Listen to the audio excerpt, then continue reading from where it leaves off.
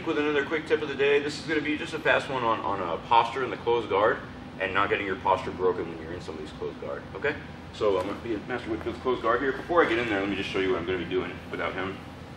I'm sitting on my heels, and I'm trying to engage my hips forwards, like this, see? Like that. I'm driving my hips forwards, and I have a strong posture, straight, rigid posture up like this, okay? I'm going to have that, and then whenever he pulls me, I'm just going to come up off my heels like this. He's going to be pulling me in with his knees, and I need to match his force by lifting up, okay? So he does it to me.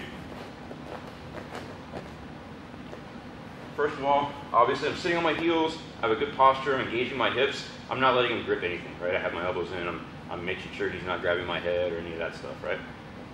I'm going to, every time he gives me a pull, I come up, just a little bit. As much as he pulls, that's as much as I'm coming up. Just like that. So if we do this right, if he continues to pull, he's going to do like a sit-up on me, right? Okay? So that's what we want. What I don't want is for him to pull me, control my posture, and get me down like this. This is where all the bad stuff happens, right?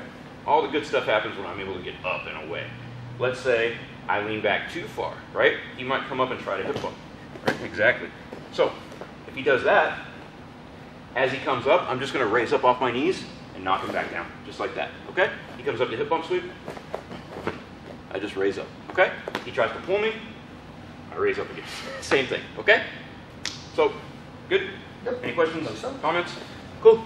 So that's how we maintain our posture in the closed guard, guys. And if we're dealing with a gi, we're just making sure we're being diligent about not letting them grab our head or grab our collar, and if they do, making sure that we're breaking those grips right off the bat. Other than that, keep your hips engaged forwards, and it's just like riding a horse coming up. Whenever they try to pull you in, do not, real quick, do not overdo it, right? If he tries to trick me, and he pulls just a little bit, and I go, whoo, and then he pulls again hard, or he hip bumps, he might be able to pull me down, right? That's what I mean when I say match his force, okay? We'll see you again next time, guys. Thanks.